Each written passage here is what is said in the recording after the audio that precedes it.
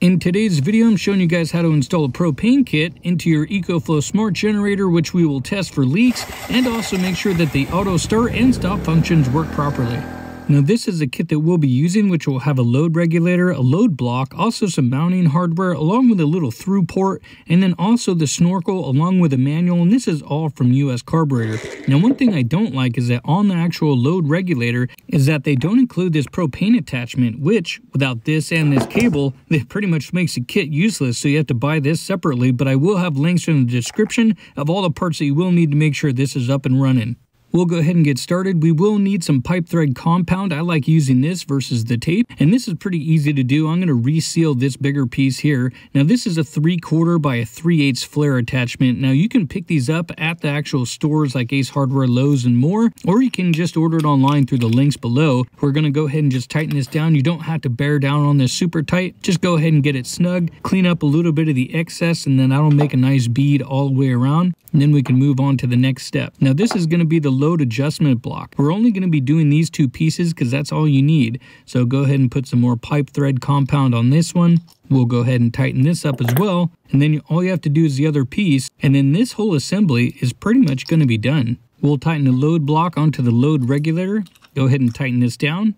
And now this whole assembly is pretty much finished and we can now start working on the generator. But one more thing we are going to do is that we are going to mark the load screw. This is kind of like a fuel screw if you're familiar with carburetors and more. Basically, we're going to mark this so we can count the turns in and out, and we'll adjust this later when we get it hooked up to the generator and get it fired up. So now we'll remove the side panel on the generator itself. Go ahead and put this to the side. So now we need to get to these two 10mm nuts, and we're going to go ahead and pull those off, but we'll remove this little tube first. This just comes off of the valve cover. And now we have a 10mm short socket and then also an open end 10mm wrench. We'll use the wrench first on the outside 10mm nut. Go ahead and remove that. Now when you're doing this, go ahead and take your time. There's nothing like turning a small job and making it into a big job by dropping one of these nuts inside the generator and then having to go and look for it. Go ahead and slide the air intake tube back, and now we're going to remove the stock gasket. This is something you want to keep for later just in case.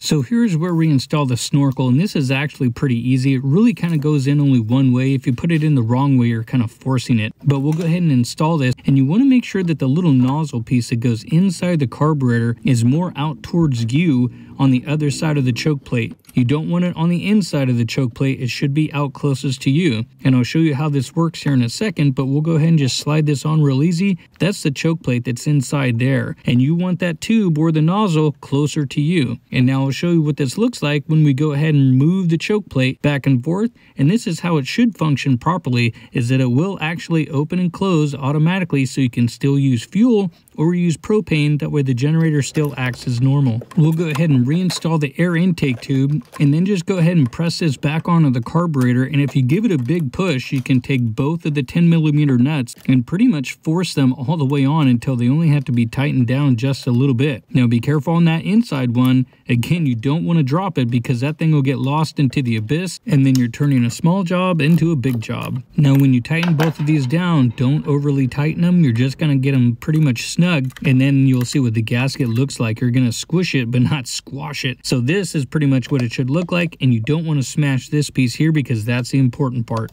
Go ahead and reinstall the battery and then make sure that you get the tube back on top of the valve cover, and then we can move on to the next step. Okay, this part here is going to be a little bit more of a personal preference, but we have to route the hose. So I'm going to just kind of put this over to the edge, make sure it's above the oil filler and also not touching the engine. And by the time I get this lined up, I think I'm going to go right above the W on the EcoFlow. That'll kind of put me in about the right spot. Now they do provide you with this through port. I don't particularly like this one because it is quite a bit bigger.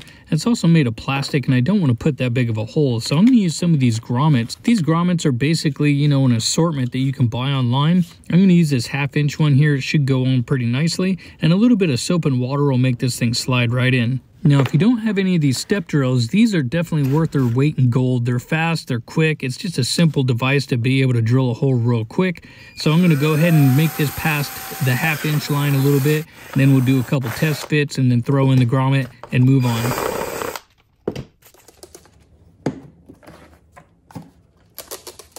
Now here is where I'm going to try to get the hose just basically not touching the engine, but enough room to also give me a little bit of slack to be able to move the cover back and forth if I need to, but I will have a little bit of slack outside of the generator as well.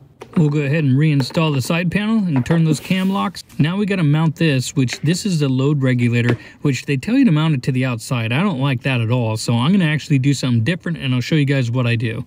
Now this is a propane Y connector that I've had around for a little bit. I'm going to basically just take off this piece here, and I'm going to utilize that along with this 1/4 inch pipe thread into a 1/4 inch nipple, which is going to allow the tube to basically go on there. So we'll put some thread compound on there, tighten it up, and now we're going to stick the hose on there, but we're going to need a clamp. Now these are kind of called Oetiker clamps. There's a lot of different names it seems to get, but you don't want to put the clamp on that fits snugly on there. And you actually have to get the next size up, which fits a little bit loose. That way it can tighten down around it. Go ahead and take the tube and then put it onto the little barb. And then we're going to take our clamp. And now when you tighten this, do not tighten it all the way. You're going to do about a 3/4 clamp on it because you can smash all the way through it. And then you'll end up cutting the hose. Okay, now we got to mount it to the generator, so I think I'm going to wrap it up here, and then there is this little slot where I'll probably run a couple zip ties through, or maybe a hose clamp later. I'm not 100% sure yet, but if I was just to smash this up against it, I won't be able to slide the collar back really, so I am going to have to make some kind of a spacer behind it so it has some room. I'm going to use one of these tubes as basically a spacer. We'll use a black one. I cut off a little more than an inch. Now we're just going to slice it down the middle and open it up. This is basically going to create a cushion and also make a gap on the back side of this quick connector, and then we'll be able to mount it to the generator. We'll use a little electrical tape first. This will help keep the spacer or the tube at least wrapped around the quick connector, and now we can mount it up here, and this should give me plenty of room to slide the collar back and forth. Now I'll add a couple zip ties. This will help hold it into place, and then we can cut off the excess, and now this part is pretty much done. Okay, now we have to drain the fuel out of the carburetor, out of the generator. So what we're going to do is make sure the vent is open. We'll go ahead and rotate this to the on position. Then we're going to fire up the generator, and then we'll let the fuel run out of the carburetor, and I'll show you how to do that here in just a second. So we'll fire up the generator. Okay, now what we have to do is we have to rotate the fuel selector switch basically up to this little mark that I have drawn here. Now what we're going to do is rotate this up but not shut off the generator. So as we turn it up to right about here, this is actually closing the fuel petcock inside the generator, so no more fuel will flow. And if you haven't seen my other videos where I mentioned generator secrets, basically a lot of generators have a fuel shutoff valve built in, and this will allow the generator to run the fuel out of the carburetor. Okay, so now that it's shut off, what I'm going to show you here is that basically on the side of this is how you'll set it up. Is that right now this will be like your propane position. So what we'll do is we'll shut it all the way off, and now you can see that the generator is off. And now when you want to run propane, you just put it to this position right here and only turn it on a little bit. And this will turn on the generator and have it ready to run, but the fuel will not flow. I'll show you again.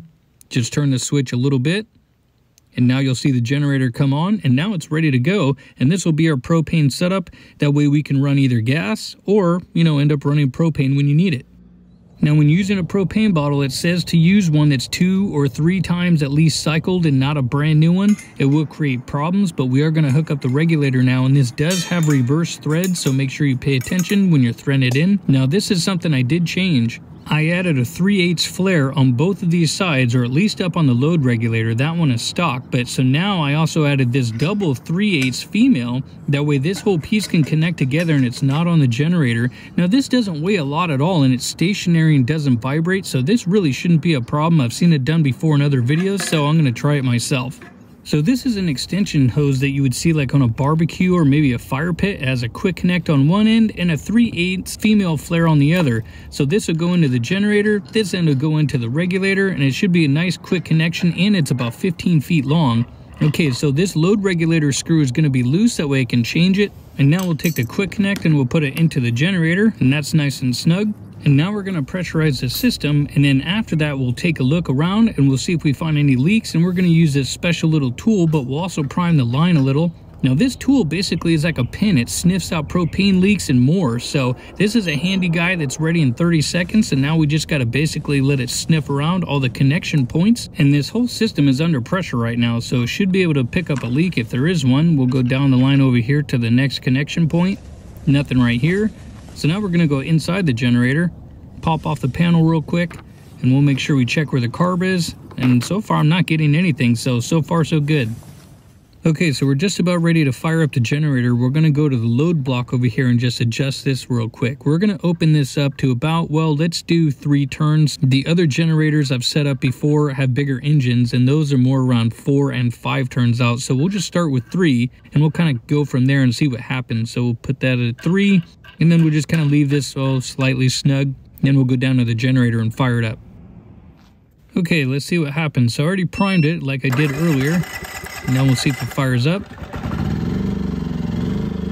And oh, well, okay, that's pretty close. So we're going to try this again and give it a little bit more priming on the line because it is pretty long. So, and you're supposed to do this about, 10-15 seconds.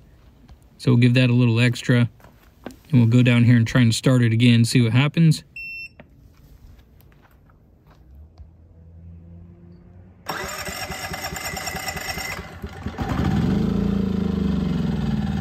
Alright, well, that doesn't seem like enough, so I'm going to go ahead and open this up and do 1 turn. And I'm not going to cut away too much, but we'll go to 4 turns now just to give it a little bit more fuel. And then we'll try this again and see if it starts up. Prime it 1 more time. Okay, back down to the generator. And this is basically how you would set up all of these, by the way. Alright.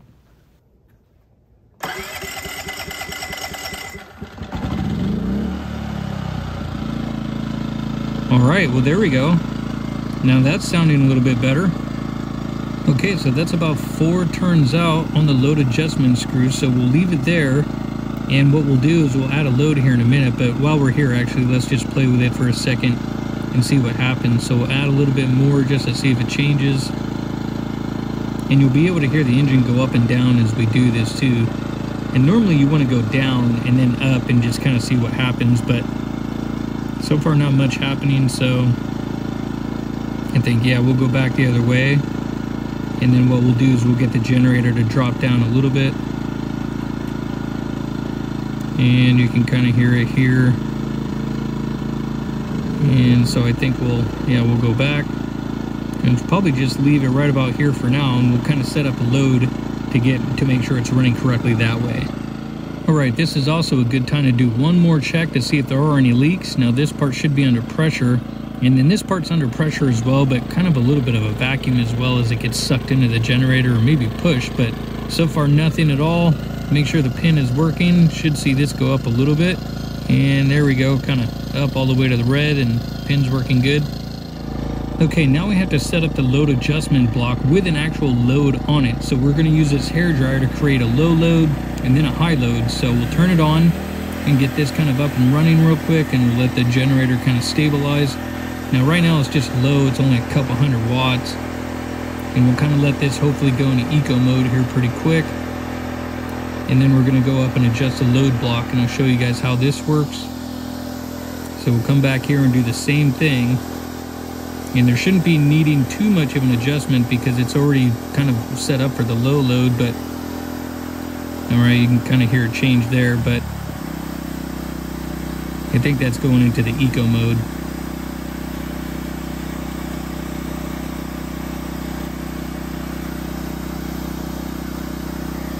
Now sorry, this part does take a minute or two, but I thought I'd show you how to properly do this. But yeah, you can hear the generator starting to drop down. And we're going to go back. Now open it a little bit and see if there's a change, which there's not. So we're going to go back to that initial setting to make sure everything is correct. And now we'll go adjust it for a high load. So we'll take the hairdryer, put it all the way up.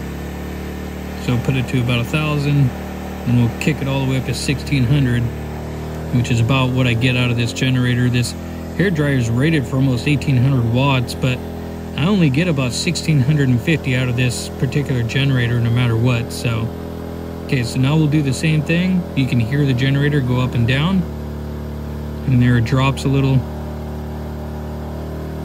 And now you can hear it kind of come up.